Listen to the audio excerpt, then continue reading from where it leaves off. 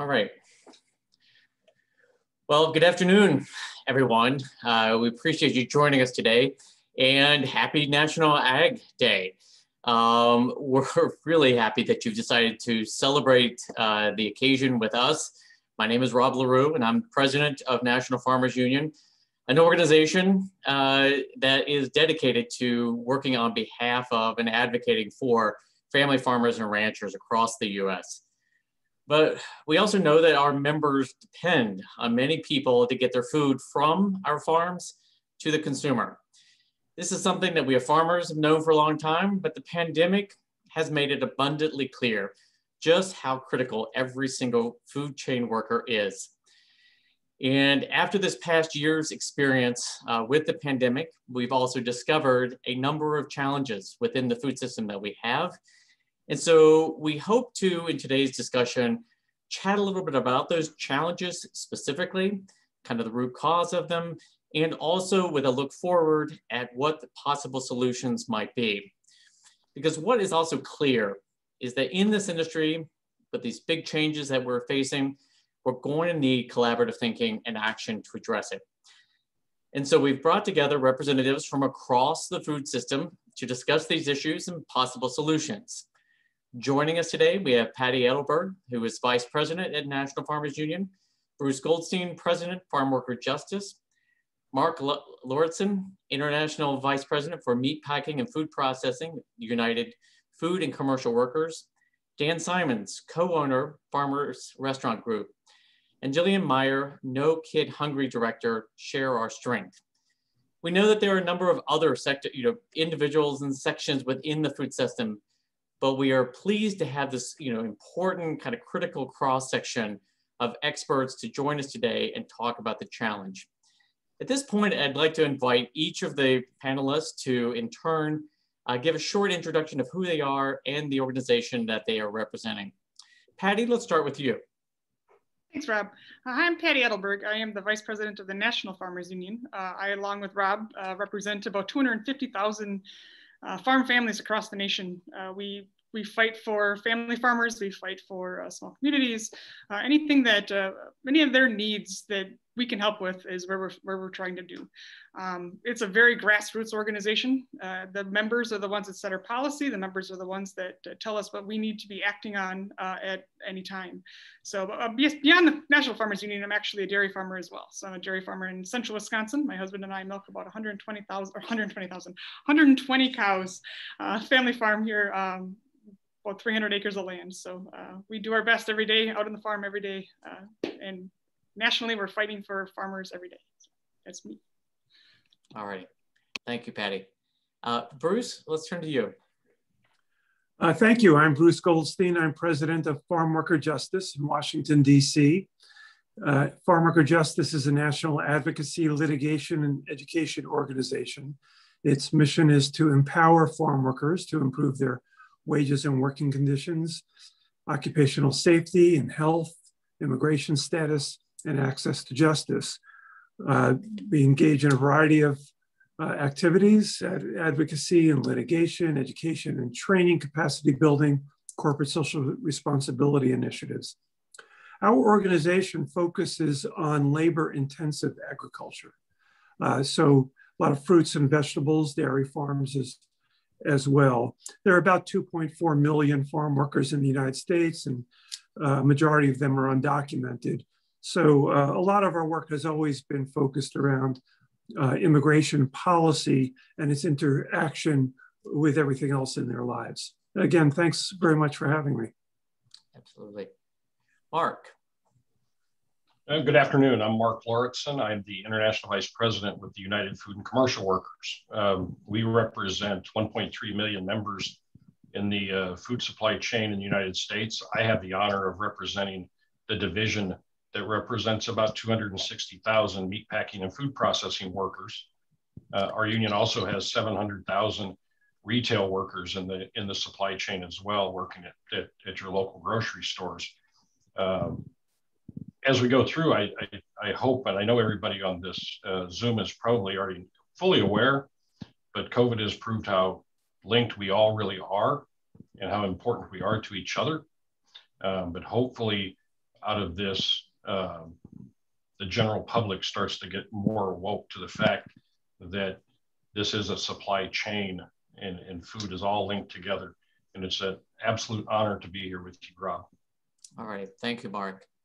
Dan. Hi, I'm Dan Simons. I'm on the team at Farmers Restaurant Group, and we are a restaurant group that exists specifically to advocate on behalf of American family farmers and to try to be, in our own small but maybe influential way, be a market maker by helping the dining public learn to ask questions about where their food comes from and how their food is prepared and the implications of the choices that diners make at the table. So we have 7 restaurants, all majority owned by farmers.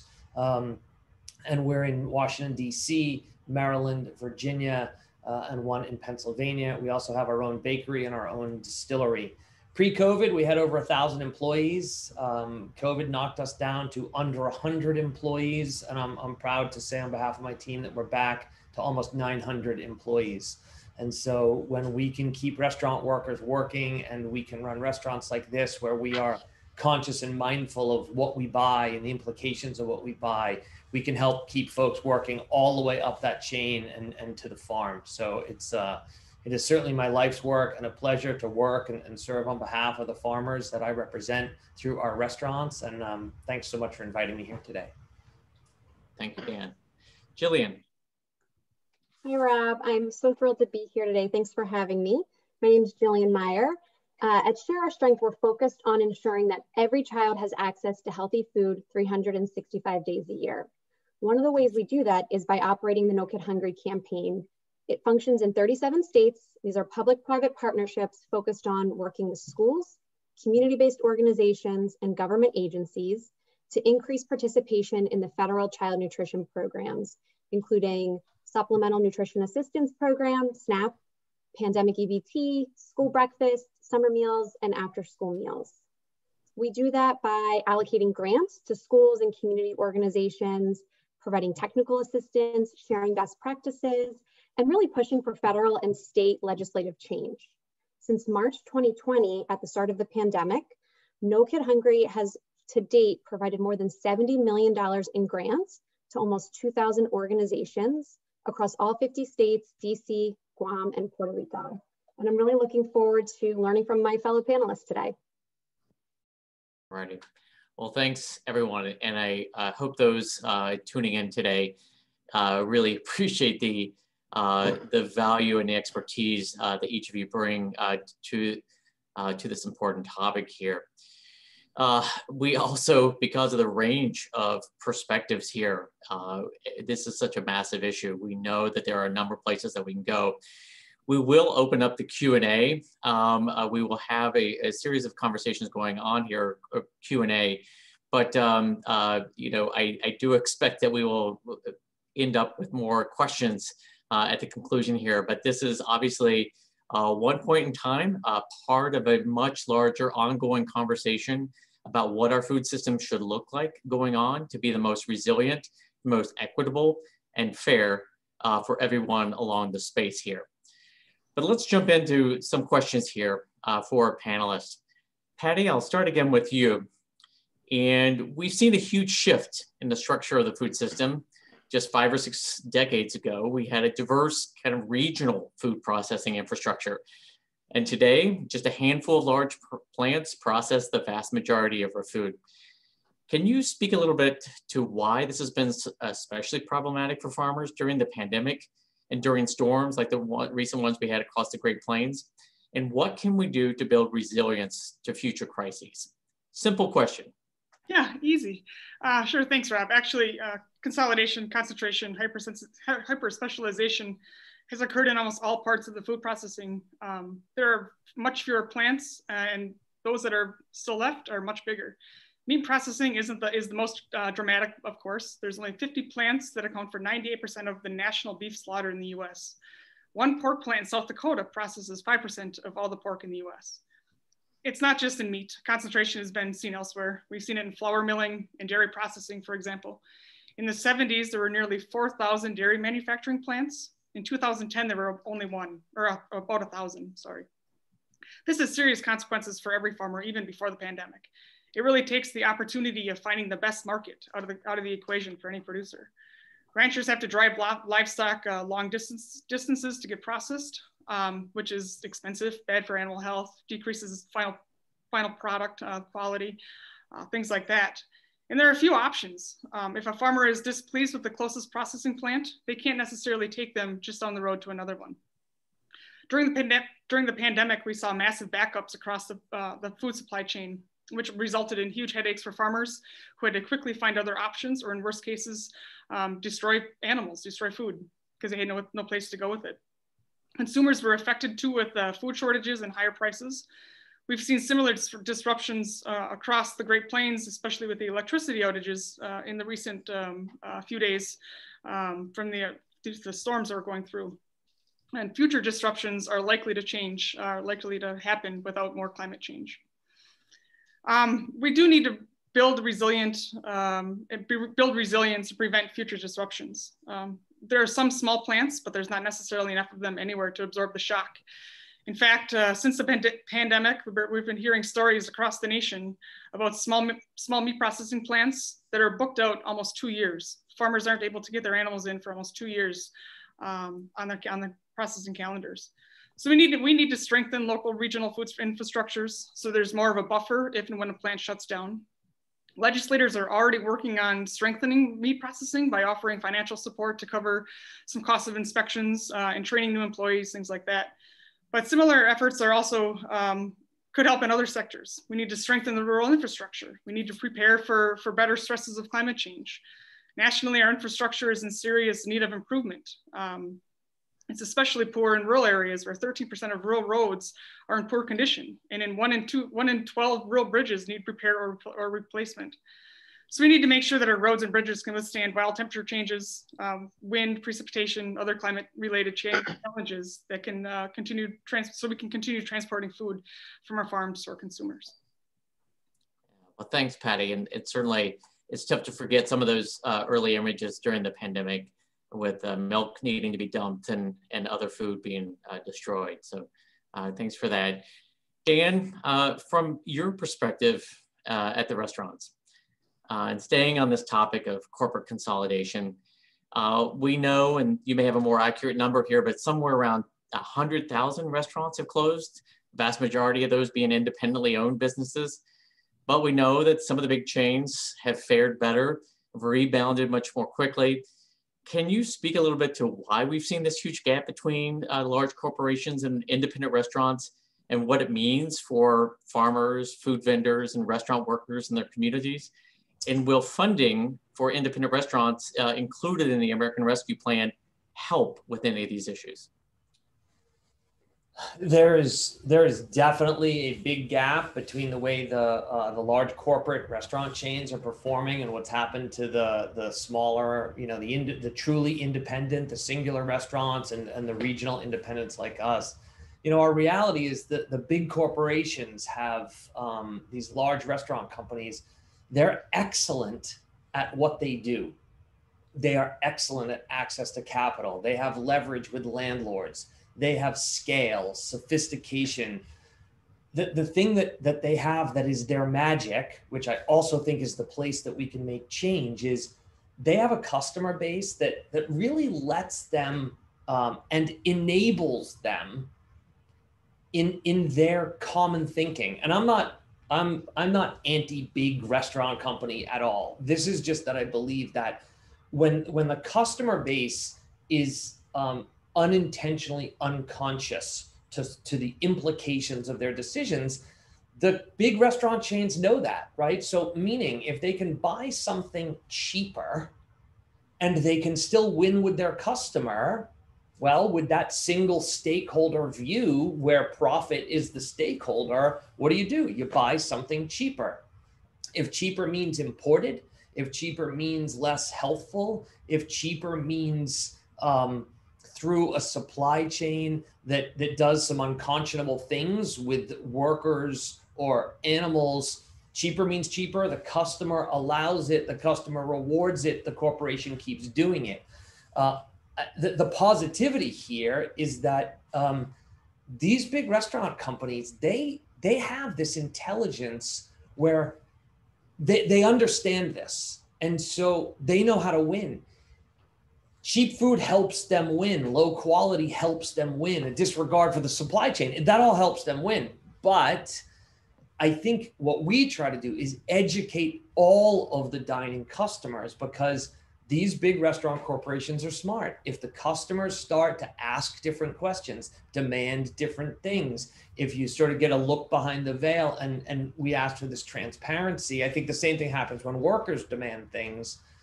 This is what will potentially even some of the playing field between the independents, like myself and a lot of my colleagues that sort of approach the business we do, and the big corporations, which is that the customers can level the playing field. The diners can say, we care about what you buy. I care, I prefer this pork over that pork. Oh, look at the implications of what's on my plate. So, look, I'm incredibly thankful of the government support. And Rob, you asked that question. Yes, and especially this latest round where it's really going to groups with less than 20 restaurants, and it's targeted at independents or restaurants that are owned by folks of color, will make a huge difference. So I'm not actually expecting the big extinction event of restaurants. I think there's probably over 130,000 that are closed and have been closed. This government stimulus has really helped. I think a lot of the elected officials worked hard on behalf of restaurants. We need the help. So it really matters to the farmers that we supply, because I believe the restaurants who care the most about the quality of what they're buying are the ones that affect independent family farmers upstream. And so I think if we can help educate the voice of the customer, that can push the changes. Of course, I see the world from where I sit, which is at the end of this chain. But between the government stimulus and a more mindful customer and a reward of businesses who do this in what I think of as a conscious capitalist way, as opposed to an unconsciously capitalist way, we can make real change. Right. Well, your enthusiasm or positivity is a little bit infectious here. And so I'm encouraged by that. And also the message of educating the consumer. Mark, if we can turn to you and the perspective from meat plant workers, it's obviously that corporate power had an enormous impact there. We know, as you've mentioned, that as workers felt ill, we saw the giant meat plants, wielding their influence in the interest of cost and not always in the interest of safety. How has this been harmful for workers in their communities? And how does unionization help prevent this kind of manipulation? Well, first, I want to point out that you used an important word there, communities, because what happens in these meatpacking plants does not isolate itself to the meatpacking plants. It's affecting the entire communities in which they operate. What happens in there. In the early days of this pandemic, we focused first and foremost on safety. It was our union that was the first to push the employers for things even the CDC said were not even necessary. It was our union that pushed for masks and social distancing inside these facilities, this layered PPE approach, work on the ventilation systems inside a meatpacking plant, all that safety part. That was the first thing we looked at, because we understood not only were we talking about the safety of our members and the workers that were involved there, but those communities as well.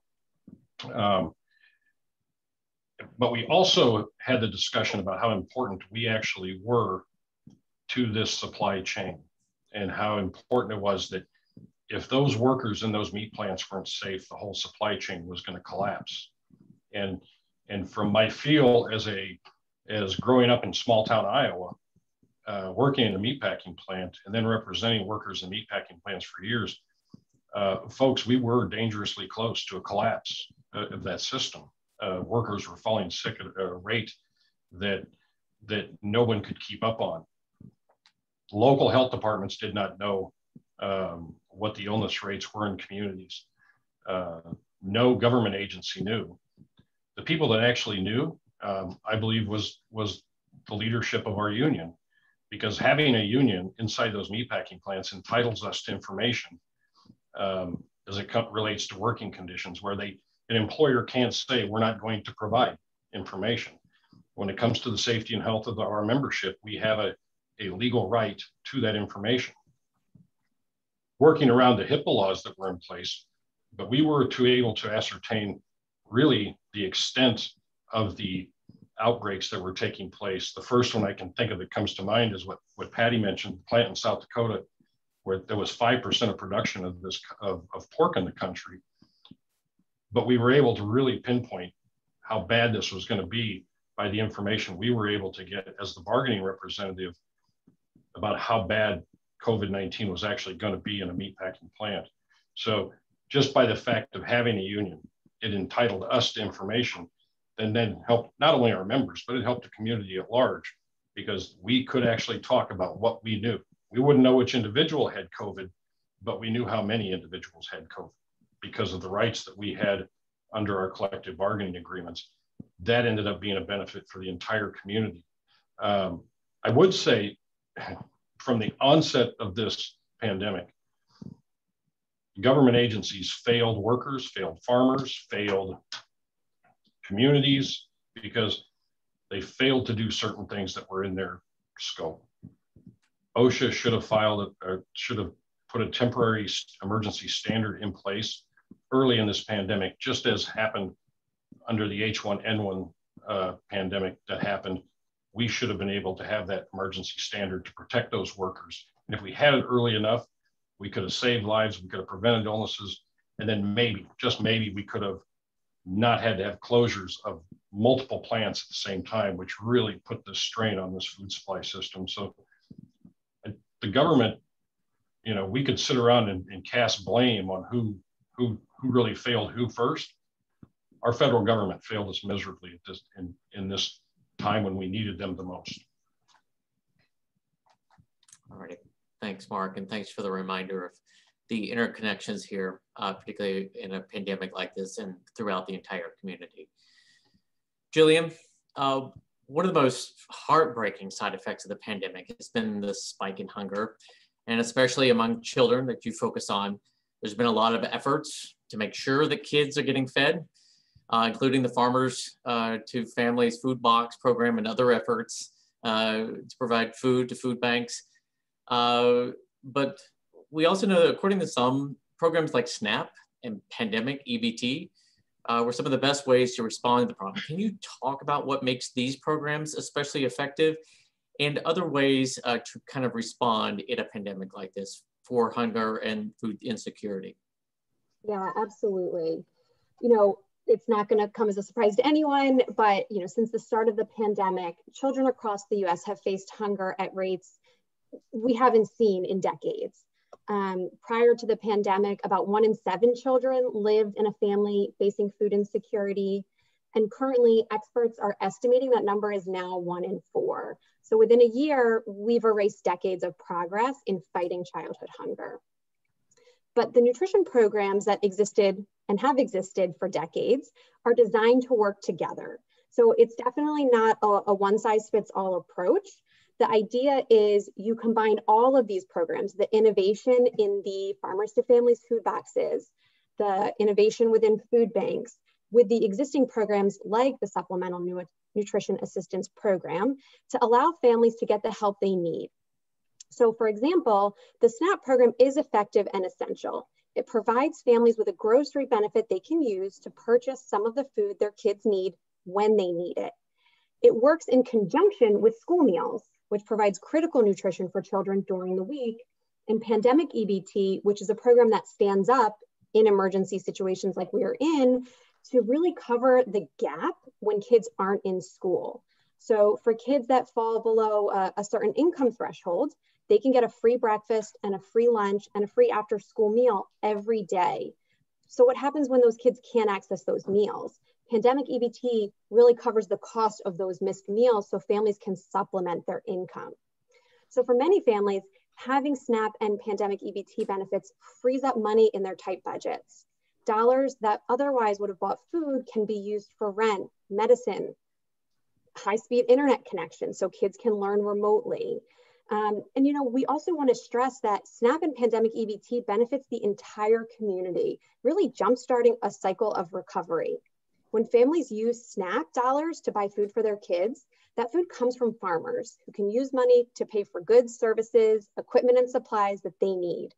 And since the benefits are spent at local grocery stores, it leads to more jobs, wages, and local economic activity in their communities. It's really a cycle where one program builds upon another until families are really through this pandemic and can get back on their feet. Unemployment stabilizes a little bit, jobs are more plentiful. We want to support families. We want to ensure that they have what they need every day, and they're not waiting for the government to pass another relief bill that could be 6-8 months in the making. We want to give them that security that they can feed their kids every day. So it's really important to think about them as a holistic set of programs where families can sort of opt in and out to the ones that make the most sense for their families. All right, thank you, Jillian. And you know, another critical aspect of the food sector, obviously, are farm workers. Bruce, like many Americans, you know, these farm workers have experienced financial difficulties as a result of the pandemic. But because, as you noted at the beginning, many of these are undocumented, they don't always either have access to the same assistance or have barriers to that access. Can you tell us about which programs aren't available to undocumented workers and those challenges, and what options are available instead? And then tacking on, how would legislation like Farm Workforce Modernization Act that offers a path to legal status begin to help address this problem? Thanks again for having me and for having a focus on farm workers. So there are about 2.4 million farm workers in the United States. Their wages are among the lowest of any occupation in the country. Their rates of job injuries and fatalities are among the highest in the country. Very few farm workers receive any fringe benefits such as paid sick leave or paid vacation, let alone health insurance. Many farm workers, because of their low wages, are living in inadequate housing, often very crowded housing. So these and other factors in farm workers' lives place them at great risk as the pandemic developed. And as we all know, farm workers were designated as essential workers in the food and agriculture system. And so they were expected to continue to work throughout the pandemic. Now, some of them did suffer job losses because many farms had their focus on selling to restaurants. And with the demise of the restaurants due to the pandemic, there were a lot of farms that shut down or cut back, and there were many farm workers who lost work as a result of that. But many farm workers, continued to work, and unfortunately, the factors I mentioned and others contributed to a real problem that led to high prevalence of COVID-19 among farm workers. They were often working in crowded conditions out in the fields. They often did not have adequate separate sanitary facilities. So they'd be going to a porta-john and there'd be a group of people around, and lack of adequate number of sanitary facilities. Again, the crowded housing, some of which is controlled by the employers. There were also challenges because of lack of immigration status. The large majority of farm workers are immigrants, and a majority are undocumented. So most were born in a foreign country. For most, English is not their first language. For some, Spanish is not even their first language. It's a language from Central America. And so the information flow to many farm workers was inadequate. Combined with their lack of access to healthcare, often lack of transportation, many of them were not able to get tested. because so many of them were undocumented, many of them were afraid to get tested for fear that a positive test would mean not only a loss of job, potentially, but arrest and deportation, their families split up. So there are just many, many challenges. And then as the vaccines started to become available, there were many obstacles. There are many obstacles to farm workers receiving the vaccines. Again, they're isolated rural areas, lack of transportation, and a lot of misinformation about the vaccines, a lot of concerns about the health effects of the vaccines. So a lot of groups around the country are trying to educate farm workers, trying to reach out to them.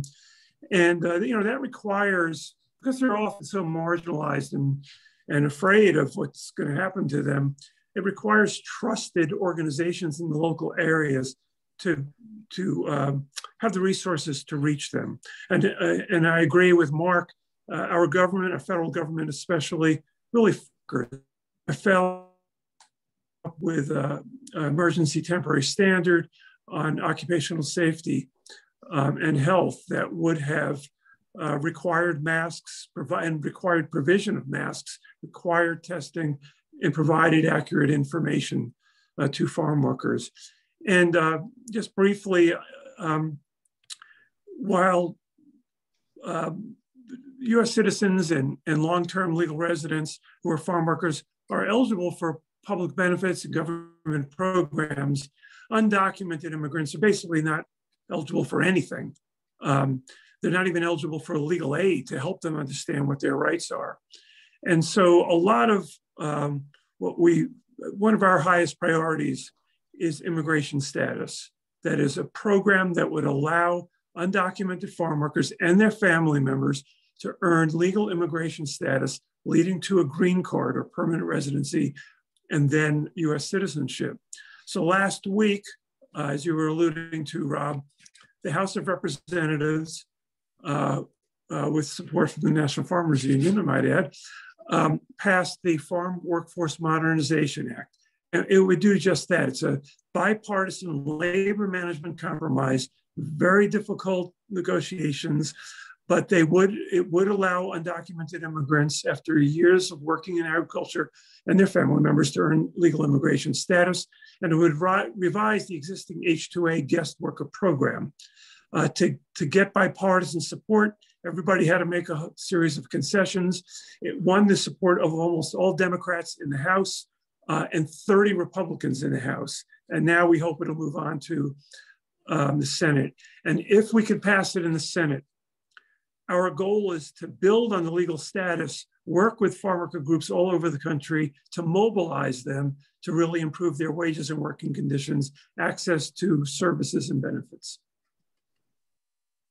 Well, thanks, Bruce. And obviously, some of those challenges that you brought up about access to many of the services, but in particular, vaccination to kind of better protect many of these farm workers, is an enormous challenge because of some of that isolation. And we know that there are, existing barriers even in the rest of the rural communities. But Patty, it still is good news, right? That we're seeing more and more Americans getting vaccinated. But some of the infrastructure issues and unfunded medical systems that you and others have kind of alluded to here are particularly challenging to make things like just a simple appointment. Can you tell us a little bit more about some of those barriers that folks are having and what can be done to make vaccines more accessible to rural residents? Sure, thanks, Rob. Yeah, we are starting to see more individuals getting vaccinated, especially in rural areas. We're starting to see many states that are allowing farmers and those involved in agriculture to get the vaccine. They're the next on the list, kind of to get the vaccine. So that's good. Farmers and ranchers and egg workers are considered essential workers in many parts of the country right now. So in order to keep our food supply going strong, we need to get people vaccinated, not get sick, right? So unfortunately, it's a lot harder for rural residents to know when they are eligible. Most states only have online vaccination systems, registration systems. So, and unfortunately, the lack of broadband across the rural areas has made it really difficult for many individuals to make these appointments. 1 in 3 rural Americans don't have access to broadband, which is about 20 million people across the country. That in itself is making it very difficult for rural Americans just to sign up for slots. Also, there's a lack of pharmacies and medical facilities in rural communities. Between 2013 and 2018, 16% of independent rural pharmacies went out of business, leaving more than 630 communities with no pharmacy or medical facilities at all. So for many rural Americans, that means they'll have to drive significant distances to get vaccinated, or for people without cars or who are disabled, it may not be an option for them. So we're also seeing huge underfunded issues with rural healthcare systems. Lack of medical professionals. There's 20% of Americans live in rural communities, but only 11% of US doctors practice in those communities. So there's a shortage of trained professionals to administer shots in rural areas. We're also seeing that we know that these vaccines need to be stored in extremely cold freezers, which are extremely expensive. And many of these facilities don't have the cost and the money to purchase these, leaving these chronically underfunded facilities without access to having to put the vaccine at the facilities. So there are ways to fix it. I mean, obviously, how do we start? We need to increase phone registrations for vaccines. We need to expand sites for vaccinations other than pharmacies or clinics. I know the Dollar Generals are starting to pop up in every community across the country, it seems. Maybe they've already offered at one time to start giving vaccinations at their stores. Or other common gathering places like churches or community centers. There are places that if they're starting to offer, that we need to be able to take them up on offers to offer rural residents vaccinations. Offer transportation. And like Bruce said, we need to increase the education and outreach to all these individuals to make sure that they know what they're getting and know when they can get them. So there's a lot of things that we can do, but it's going to take an entire community effort to make sure that we get everyone vaccinated. All right, thanks, Patty. And Bruce, kind of continuing with this idea of vaccines and barriers and so forth.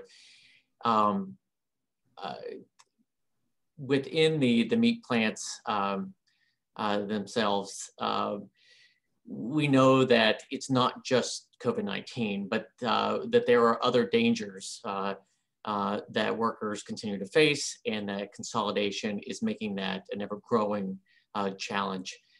Can you tell us a little bit about what's made meat plants dangerous, and what can be done to make them safer? And I think that's for Mark. Oh, sorry, and I meant Mark. Oh. Sorry, Bruce. Sorry, Mark. So, on here's what makes a meatpacking plant so dangerous is, again, somebody who used to work on one. It's the pace of production, or the speed in which one person is supposed to work. We hear a lot of conversations in the public about line speed. I don't mind what the line speed is, as long as it's not too much for that individual, those individuals along the line. And the problem is, in a meatpacking plant, you can't put enough individuals to go as fast as they want to go. So it's a pace of production. It's a line speed issue. We can't overwork people. Their bodies do break down. That's one thing that makes it dangerous. Besides the conditions that we all know about, the slips, trips, falls, lacerations, all of those things are one thing, but it's that pace of production. And I think if you look at the numbers that came out on the pork plants that are in the pilot project that FSIS has, where you see that they have a higher injury rate where they're allowed to go faster. It doesn't take a rocket scientist to know that the faster I work, the more my body's going to fatigue. And when I fatigue, that's when I take shortcuts. And when I take shortcuts, that's when I hurt myself. So it's that speed. And if we could get some way throughout the system, starting with our government, to say, all right, let's just slow this stuff down. It's going to make safer food. It's going to make safer workers. It's going to make a better product. And it's going to make a better food supply chain for everyone. If we would all just slow down. Slowing down is going to mean we need more capacity. I was really heartened to see when Secretary Vilsack was at his confirmation hearing, he spoke to the fact that that COVID has pointed out that we actually need more capacity in this industry. We can't have these huge plants being the only point of production to get that hog to market. It can't go to just one place. You have to have more space. And I think if we have more capacity, then as a society, we can slow that work down and we can have more things. But I think the key is going to be to get more capacity, but it actually needs to go back to what Patty had talked about earlier. If we can move back to a regional system where we have more plants in an area. When I grew up in Northwest Iowa, I couldn't throw a rock without hitting a meatpacking plant. Now I think maybe there's 3 or 4 maybe that do the work. We need to get back to having more plants so one event doesn't stifle the whole system. It also is good for the workers because we'll be able to kill 10,000 hogs in a much slower process. So speed, slow everything down and make it safer for everyone. All righty, thanks, Mark, and thanks for kind of highlighting, right? Again, one of the themes for today is all this kind of interconnectedness and the fact that, you know, moving to greater capacity and building more regional processing plants also gives farmers more access to more markets and creates a more reliable system for them as well. Flipping just a little bit though to back to food insecurity and Jillian, you know, this issue around whether or not folks have enough food is sometimes regrettably framed as an urban problem. But we know it affects rural areas as well. Can you speak a little bit about some of the specific issues that make it difficult to address hunger in rural areas? Yeah, absolutely. And Rob, you're completely right. You know, the last set of data I have is from 2018. And at that point, 16.5% of rural households faced food insecurity compared to 13.5% of households in urban and suburban areas.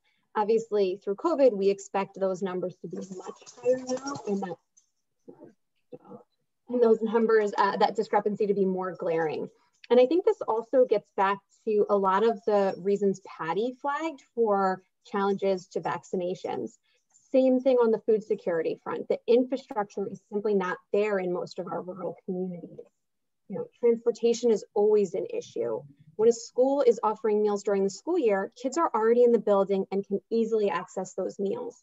During the summer, families in rural areas travel so many more miles than their urban counterparts. And if your nearest meal site is 30 miles away, it's much less likely a family is going to make that trip every day for lunch. And unfortunately, under the pre-COVID rules, families did have to come every day and the kids had to eat on site. Now, luckily, we have waivers in place throughout the pandemic saying that families could receive multiple meals and they don't have to eat on site. But that authority expires in September. So we're going to be back to the same challenges for feeding rural kids. We also see fewer grocery stores, and those grocery stores are much less likely to accept SNAP and WIC cards and let families redeem those benefits. So they can't really use the government benefits they have in these communities unless they want to drive much further away using precious gas dollars. And I'll also say population density is obviously a huge challenge. Free after school and summer meals are available in communities where 50% or more of the population qualifies for free reduced price lunch. So you have to have a pretty good density of low income families. Unfortunately, when they're spread out across rural areas, it's much harder to reach that threshold, which means many less schools are offering these meal programs, forcing families to really not partake in what is available and free to them. Thank you. And then, you know, let's flip back.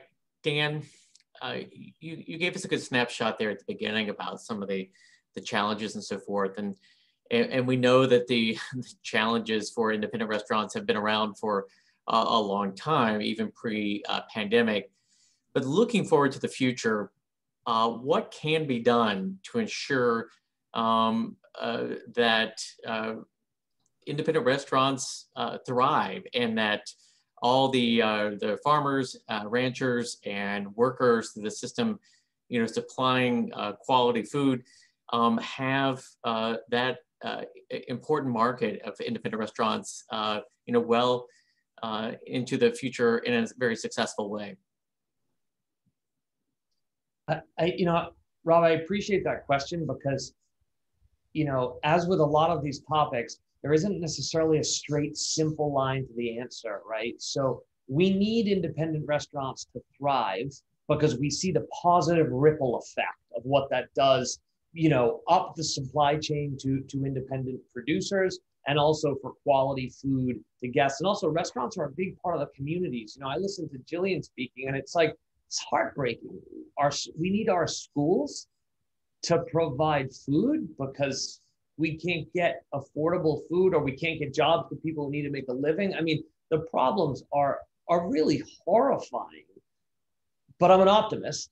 So the first thing, frankly, that comes to my mind of how do we help independent restaurants survive and stay strong is actually a restructuring of restaurants' occupancy costs. I realize this sounds like a non-ag food topic, but the common approach for restaurants is to pay a fixed amount of rent, including the landlord's or the landowner's share of the property tax. And that's just the conventional wisdom. There's so much pressure on an independent restaurant to pay their occupancy costs and to pay their property taxes that it is harder to buy premium ingredients and it is harder to reinvest in your employees. So this is a topic that is one thing that I think there are opportunities to change for restaurants is this sort of landlord-tenant relationship. And there's a tax aspect to it. The other thing that can help independent restaurants, and this is where I see producers and restaurateurs joining forces, is more product stories. When we, the collective, come up with ideas like bourbon peaches, and we can work with independent peach growers, and we can work with independent distillers, and we can do the value adding. Either the producers can do it, or we, the restaurateurs, can do it. We can create new products, new ideas, show the innovation to the diners. So I think there are things that we can change, and we need great product stories. And so I work with a lot of farmers, and they don't want to be on the front page of a magazine, right? That isn't why Patty probably is a dairy farmer, because she's raising her hand saying, everybody look at me. However, our diners care, Patty. They want to know you. They want to hear your story. They are amazed by the work of your family and being a dairy farmer and what it takes. So I think when we can tell more stories, it then becomes apparent the restaurants who can't tell those stories. And big restaurant corporations can do this, right? So cheapest isn't always best. Maximizing ROI, at some point, how much is enough? And don't you want long-term sustainable products instead of the cheapest, fastest right now? So I think we can put our voices together. We can innovate with products. And I listen to some of these topics, and I think if we put our voice together on big ag antitrust regulation, then it's not just the usual suspects talking about it. It's the whole chain. Farm worker path to citizenship. It matters to our diners. It's food safety. It's more money into the economy. Truth in labeling laws. We can work together. Climate change actions.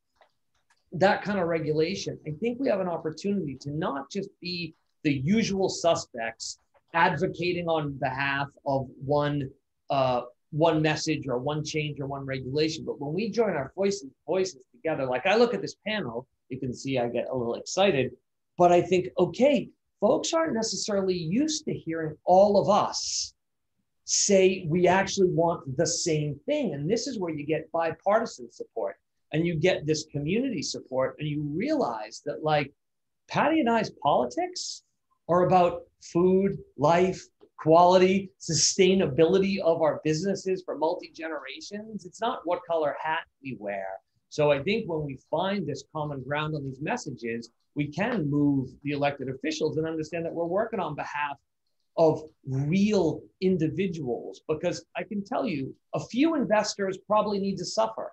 Sorry, whoever owns that one pork plant that produces X% of our pork supply, I hope they get a lower return, but that return will go elsewhere to a more diversified set of businesses. So I'm probably over my time, but thanks for letting me get it out there.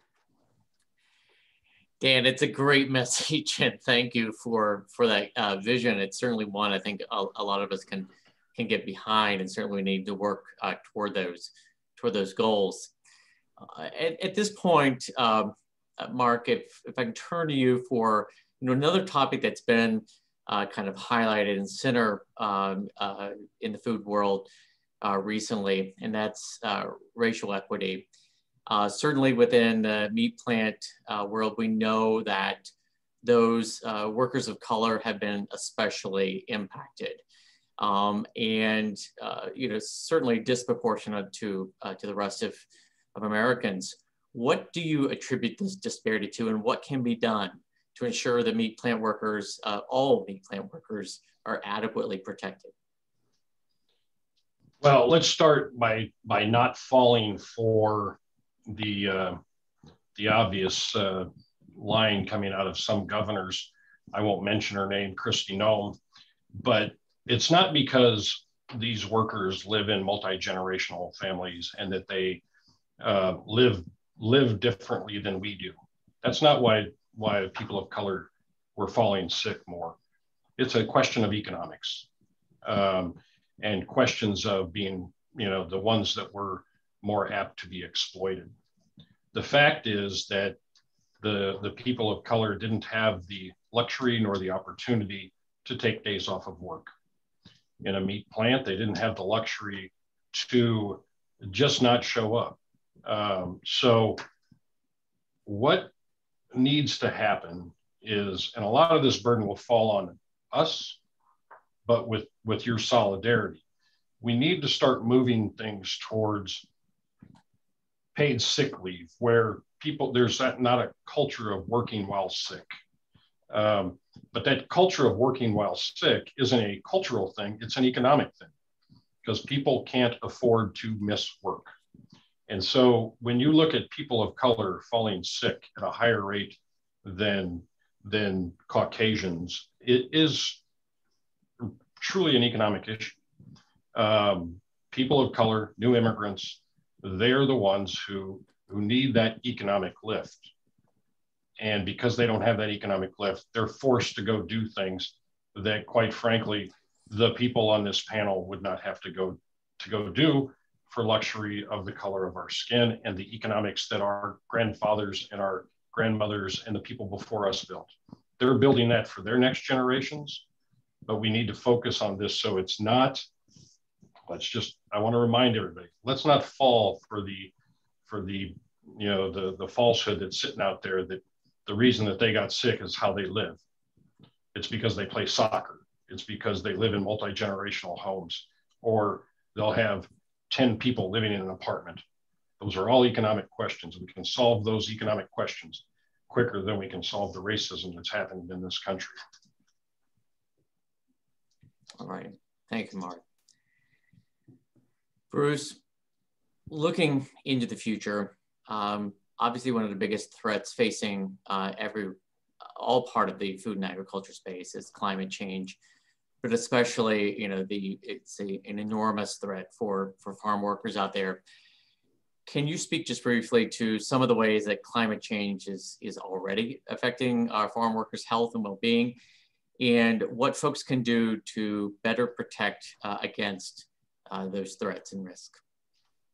Yes, thanks. So climate change is resulting in very high temperatures, which causes farm workers to suffer heat stress related illnesses and death.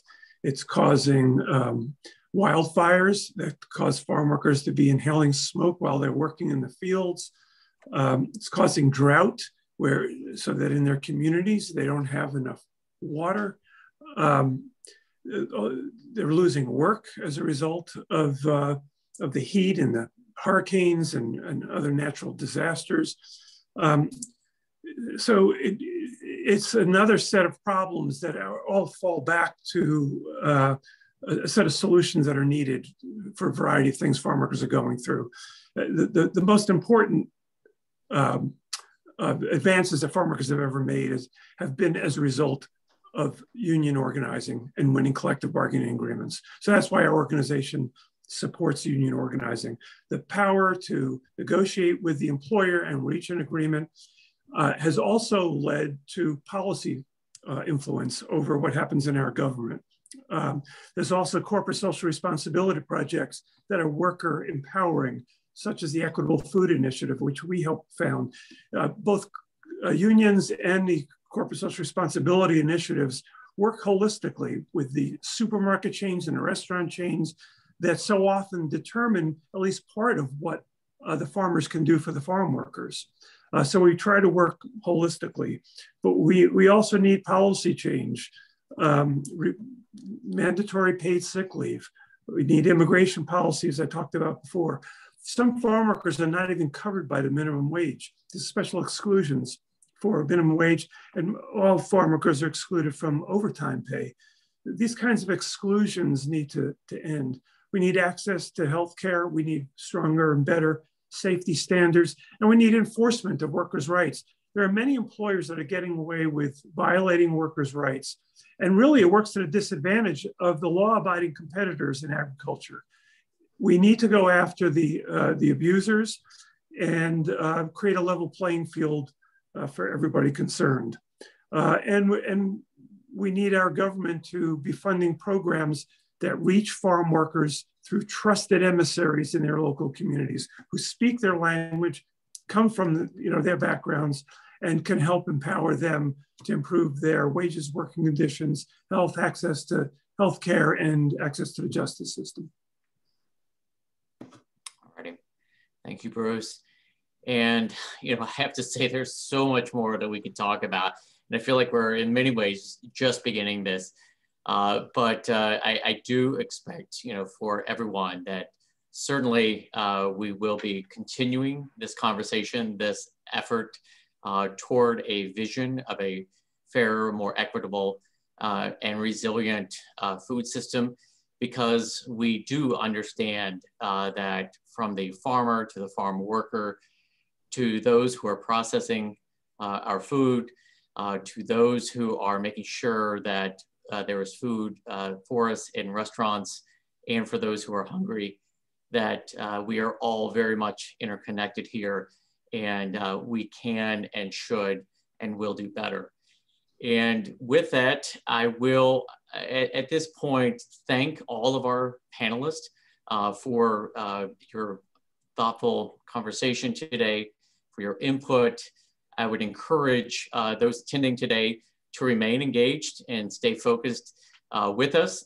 You can certainly learn more at National Farmers Union's website at nfu.org. And with that, once again, I wish everyone a happy National Agriculture Day.